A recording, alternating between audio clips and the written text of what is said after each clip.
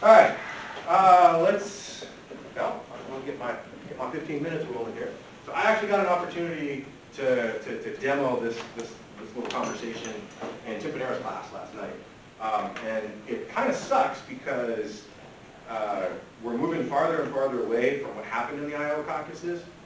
This is not going to be a political speech whatsoever, but it is going to be a technology speech.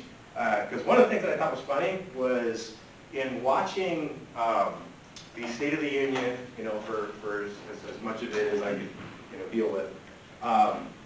In watching that, one thing I thought was funny was that everything about it was completely partisan. I mean, it was heated.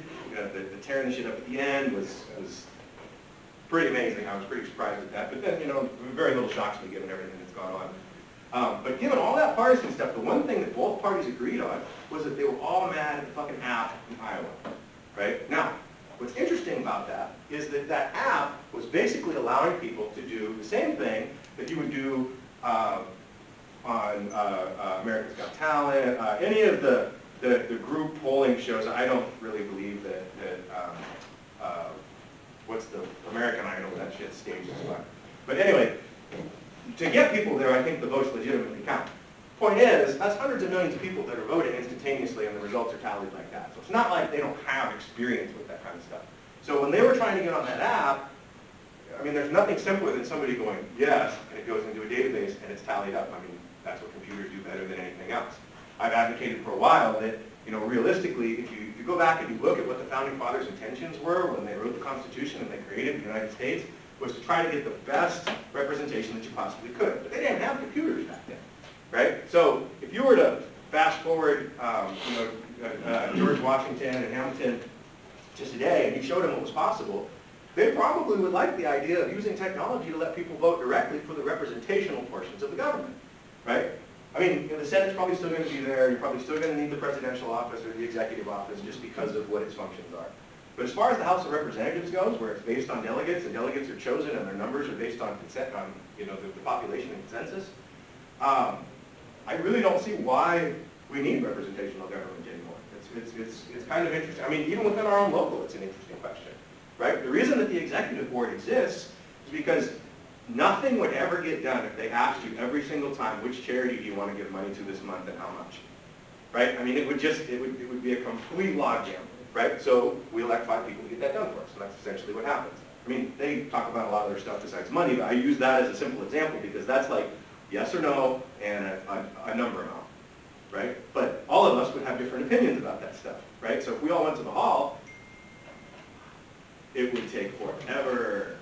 Well, that's the thinking when you get to the national level.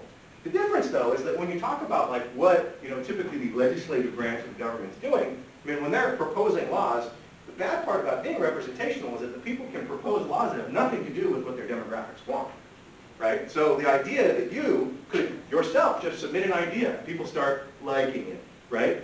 Just like the law can become viral to that certain extent. You can even take the same concepts and extend it to the judicial branch and completely replace the whole concept of jury duty, right? I mean, to be honest, I think it would actually be better because the fact that, like, if I got called into jury duty and I was no way that I could get out of it, and I have to sit there and decide whether or not there's a murderer that's freaking staring at me the whole freaking time, and I'm going to say that he's guilty, like I didn't ask for that, you know what I mean? Like, I was just over here, I'm not trying to get involved in this dude's life, But anyway, if you set it up to where it was a video conference and you filmed the whole thing, and instead of 13 jurors, it was as many as you wanted, and the more people that watched it, the better the information would get, and you got paid for the amount of time that you watched it at your own convenience because it was all recorded, I think that would be kind of cool, right? They would never know who you are, and you really don't care who they are because you're just doing civic duty. That's part of being a juror in the first place, right? So anyway, it's an interesting concept, but the thing that bummed me out about it was that because both sides agreed on it, the last message that they kind of threw out there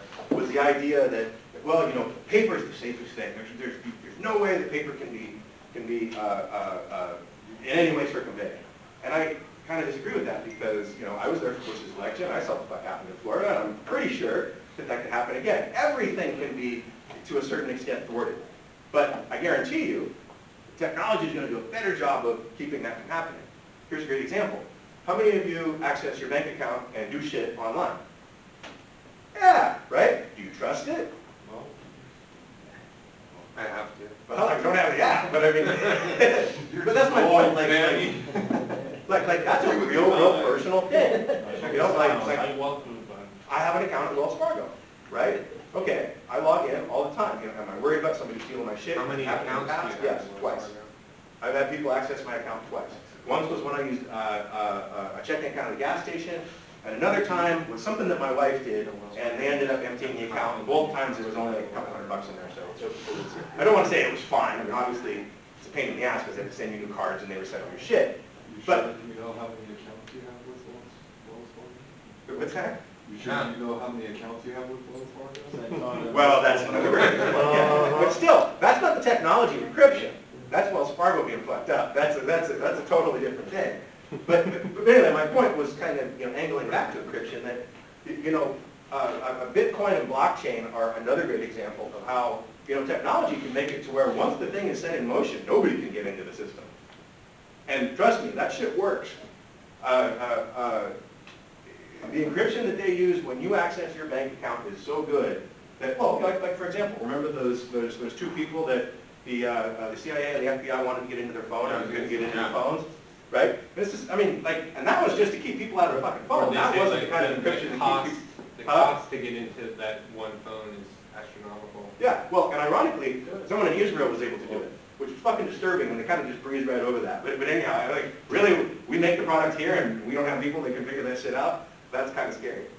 But anyway, I thought it was funny because them saying that paper is the way to go and that we shouldn't use this type of voting to be able to run the business of government is really them saying you really shouldn't look into this because if you replace that with us, then money wouldn't run fucking politics anymore, right? That people would actually, it would be a true democracy at that point. And I think it's fascinating because normally when I say that, I get comments and grumbles from people like, well, you don't want everybody voting on everything. Like why could we possibly trust that? And I'm like, oh, but it's totally cool for people to run around with fucking assault rifles, right? We're going to fight for that fucking right, but we're not going to let people vote their own conscience. I got a lot of guns, so I'm not trying to make a Second Amendment conversation here. But I think that it's funny because it's that same thinking, like, oh, I wouldn't trust that person to vote. Well, why? Right? Don't fucking like his suggestion then. You know what I mean? Like, that's the power of the whole thing, is that it's cumulative. So I think that those kinds of things you're going to see evolving with time. The same type of stuff that I'm telling you about for the construction industry, where the world that you're going to live in 10 years from now is going to look drastically different than the one you're in now. Maybe the same way governmentally speaking. Right? At the end of this year, at the end of this election, some shit's going to go down. And I don't know which way it's going to go, but I expect something crazy to happen because there's just way too much volatility. And what comes out of that is going to be interesting to see. And I don't know if technology is going to solve that problem, but a lot of things are going to be on the table and people are going to look at things differently regardless of what the outcome is. So as a tech person, I'm going to just throw my hat in the ring right away and say that I have a feeling that you're going to see a lot more electronic civic duty being provided for you as the course of events continues. But not right away, because they're both parties are actively trying to keep that from being accessed. And think about the power of really getting money out of politics, right? Wouldn't that be a freaking wonderful thing? It'd solve a lot of our problems.